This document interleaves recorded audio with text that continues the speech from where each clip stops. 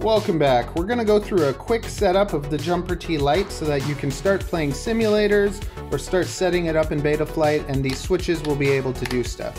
When I first got the Tumper T-Lite, I just plugged it into the simulator and it didn't work.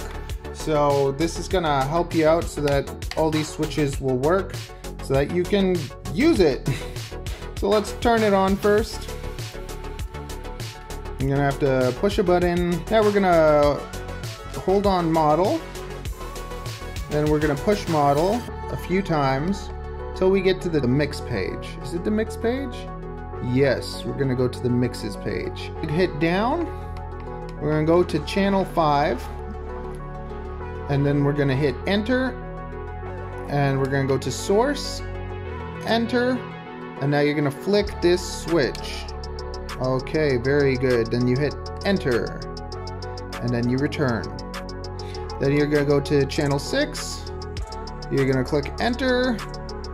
You can go here, hit enter, and then you're going to flick that. Very nice.